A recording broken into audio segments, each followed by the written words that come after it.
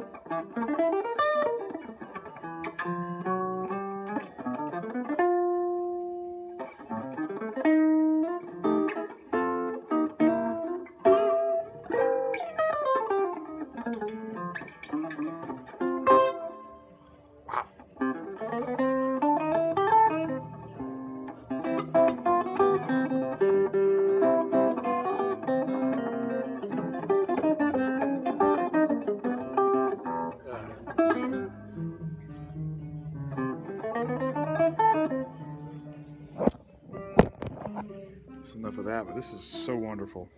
Shout out to Yesterday's Guitars. George Van Epps 1967 prototype. It's amazing. Did you have to change your shorts? Did you have to change your shorts? This is wonderful. This is, you know, George used to tune these. Most people do this to a B. Right. But he did his to A. Did he really? So you've got two A's, so all your chords. Oh, son of a gun. Yeah, so everything, it's kind of its own thing, but Right. everything is there, you know? I've dabbled around with open tuning, and open tuning is its own freaky. This was like his way of tapping into that. Okay. But you know, they do the drop A in Russia and Brazil. Like everyone comes to that conclusion, Wow. but in their own way. And Do so, you think George is really the beginner of the whole thing? I think for America, definitely. Okay. Like, you know, there wasn't anybody doing anything like this before him. Okay. You know, but So in it's America, possible he caught some dudes over in Europe doing that, and Possibly. he said, "Hey, I'm Let's gonna bring do this this to here." America." Absolutely. But thank you so much for Oh, letting me you're play quite this welcome, beautiful. man. I was getting chills watching you play on it. This is wonderful.